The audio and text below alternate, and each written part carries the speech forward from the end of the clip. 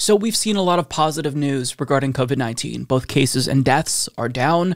We are seeing vaccine hesitancy decrease and vaccine numbers tick up. So this is all really positive. But there are two things that actually threaten the progress that we've made. One is states easing restrictions too soon as they see the number of cases and deaths decrease. And two is whether or not the vaccines are effective against new variants. Now, it seems as if the main variant that we're worried about currently, the UK variant, which is set to be the dominant strain in the United States, the vaccines, at least the Moderna and Pfizer and BioNTech vaccines, are actually effective against that variant. But when it comes to the South African variant, we have some very, very bad news. And I'm going to link you to this study down below in the description box. It's a sample of the study, but we're not going to read that. It's a little bit too dense, but for a concise explanation, we will go to The Hill's Alexandra Kelly, who explains, despite the increase in global circulation of COVID-19 vaccines, the variants of the virus that emerged in late 2020 may disrupt the world's mission to achieve herd immunity, according to a new study approved for publishing in the journal Nature.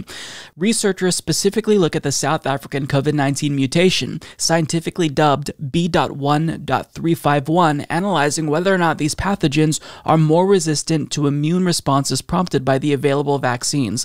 Samples of biological fluids, namely convalescent plasma and vaccine sera, were collected and studied for the volume of COVID-19 neutralizing antibodies contained among volunteers who recovered from a documented COVID-19 infection. This highlights concern for potential reinfection. When analyzing volunteer vaccine sera or fluid from individuals who had been fully vaccinated, the results were similarly grim. Neutralizing activity was significantly lower against B.1.351, regardless of which vaccine patients received. Moderna's vaccine candidate was found to be 12.4 times less effective against the South African variant, and Pfizer's was found to have a reduced effectiveness by about 10.3 times. A silver lining could be that both vaccine candidates held up well against the UK variant of COVID-19. So this is, needless to say, very, very depressing news. The South African strain has already been found in the United States.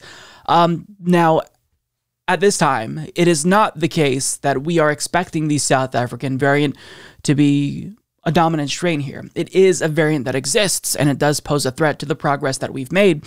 But what this tells us is that even if we are fully vaccinated, that doesn't necessarily mean that we stop following the proper protocols. Although the same day we got this news, the CDC issued new guidelines for vaccinated people that kind of suggest that if you are vaccinated, you can visit other vaccinated people rather without masks. This is what they said on the same day we learned about this study. In this scenario, CDC recommends that fully vaccinated people can visit with other fully vaccinated people in small gatherings indoors without wearing masks or physical distancing. Remember, here we are talking about private settings where everyone is vaccinated. So what does this mean? If you and a friend or you and a family member are both vaccinated, you can have dinner together wearing masks without distancing. You can visit your grandparents if you have been vaccinated and they have been too. Now, I want to talk to you about another more complicated scenario. It involves vaccinated people visiting with unvaccinated people. When fully vaccinated people visit with unvaccinated people, we have to consider the underlying risks of the unvaccinated people and any unvaccinated members of their household. We take this approach because all of our guidance is rooted in making sure we are keeping people safe.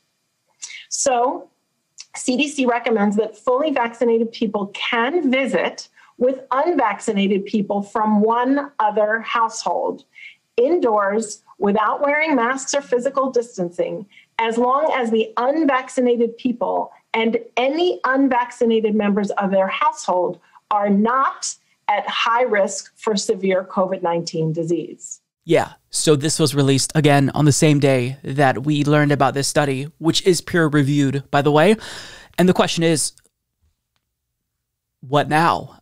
Because it seems to me that because of the threat that the South African variant poses, it's more transmissible.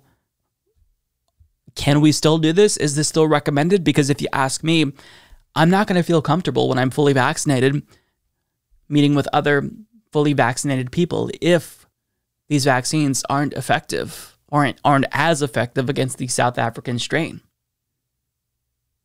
Now, I'm sure that they're going to have to revise their guidelines as we get more information about the prominence of the South African variant, but this is, it's really frustrating.